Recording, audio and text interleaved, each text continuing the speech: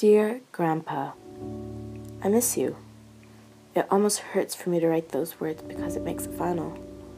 It makes your death real, intangible, and painful. It's like every period at the end of each sentence I write reminds me that you're gone forever. That I have to deal with not seeing your circulant eyes or the creased wrinkles in your forehead when you smile. Mom hasn't been the same since you left.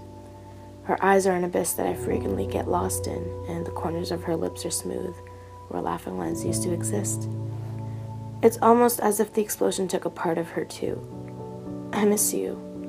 I miss you the most on March 9th, the day when the walls of the mine collapsed on your fragile body. I wish Dad didn't go underground every day, but only because Mom jumps every time the phone rings.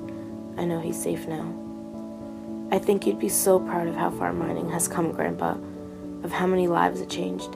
You'd be proud of the fact that mining saved my life, even if it took away yours. The brain aneurysm exploded in my head 2 months ago, and I finally got released from the hospital. But I'm still not cleared to go to school because I'm stuck in my blank room at home with white walls and the bitter smell of antiseptic invading my every breath. But I'm grateful that my dad goes to the mines every day. Mom stopped working, and the money is all that keeps us afloat. Mining produces the lead, phosphorus, and indium in the television screen I'm fixated to every day.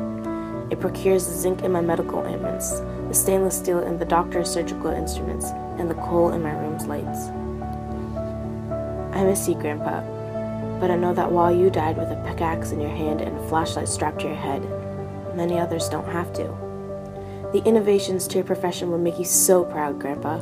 You're everywhere now. Today, mining in Ontario is a multi-million-dollar industry known around the world for its safety and environmental leadership, efficiency, productivity, and innovation. Members produce and process mineral resources that are the building blocks of everything from kitchen sinks to computer disks, hybrid cars, rechargeable batteries, and beyond, where human ingenuity and aspiration for a greener future have yet to take us. It's not just about what and how much we mine, Grandpa, but about the guiding values.